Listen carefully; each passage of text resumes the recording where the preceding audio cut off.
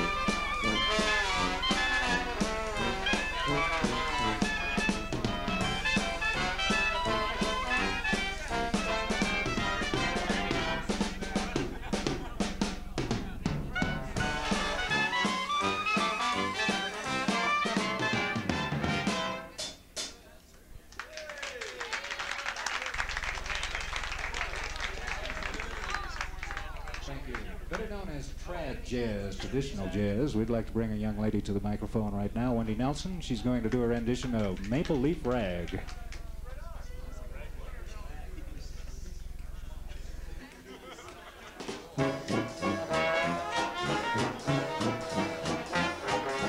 Jelly roll me key back to traveling bag, headed for the city with his maple leaf rag. Old time, ragtime, old time, ragtime, out of circulation, back in circulation after 25 years. Jelly roll will tinkle the piano, tinkle in a manner that'll tinkle your ears. Let's go dance, honey, it's our chance, honey. It's old house music, but with that music.